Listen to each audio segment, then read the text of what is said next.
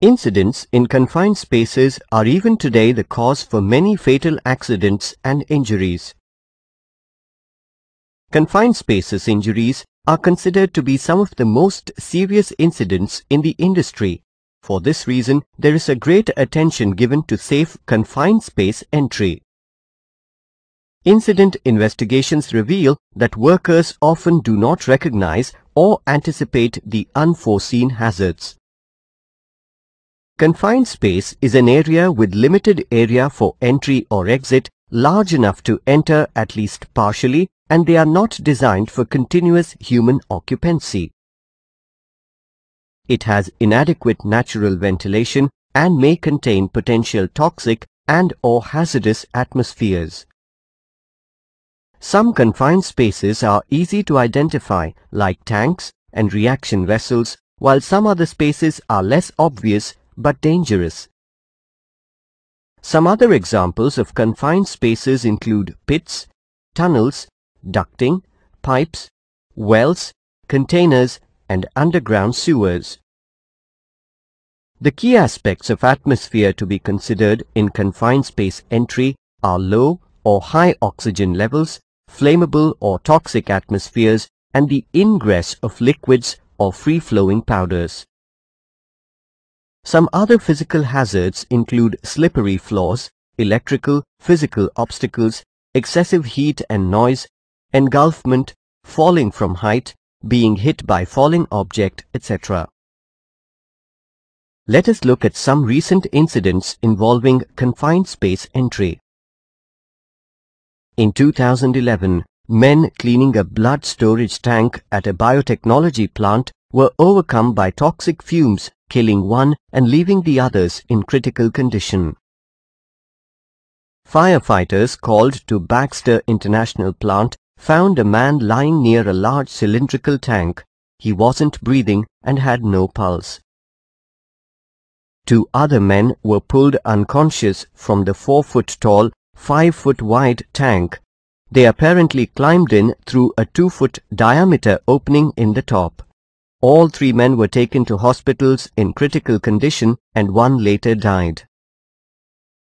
The immediate cause was identified as entering an oxygen-deficient vessel without checking the atmosphere and without any protective equipment. Baxter Bioscience in Los Angeles was eventually posed with a penalty for $400,000. Critical aspects which were missing in this case was that confined spaces were not identified nor tagged. Neither were detailed descriptions given about the type of danger or air composition to the workers. Potential hazards of working in confined spaces. To take precautions, it is important to understand the potential hazards of entering and working in confined spaces. Some of them are issues like limited area for access and egress, or danger of falling from a height, or toxic atmospheres. Therefore, before entering such a space, the potential risks have to be identified and mitigated. Requirements for working safely in confined space. There are 7 primary activities which needs to be initiated in any unit or plant which requires work in confined spaces. The first is that all locations which fall under the definition of a confined space should be identified and tagged. For each of these locations, safe work procedures or job safety analysis must be defined and documented depending upon the conditions and nature of work to be performed in the confined space. When the need arises to enter confined spaces, a series of safety measures are required, which includes obtaining appropriate permits, preparation for safe entry, securing the area, isolating the area, and ensuring that employees involved are adequately trained. It is also essential that an adequate rescue plan is in place along with an audit for compliance. Permits. Confined Space Entry Permit is a detailed document that carefully controls the entry of personnel into confined spaces.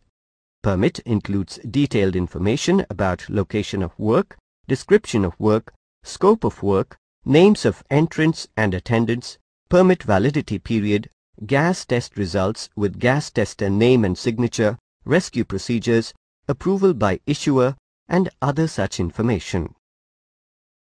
Apart from the permit to enter, depending upon the nature of the work that has to be done, the appropriate permits have to be taken, for example, hot works or cold work permits.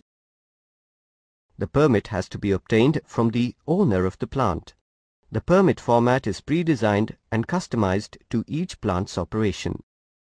Different permits are available depending upon the nature of the work and are designed by the Safety Management System.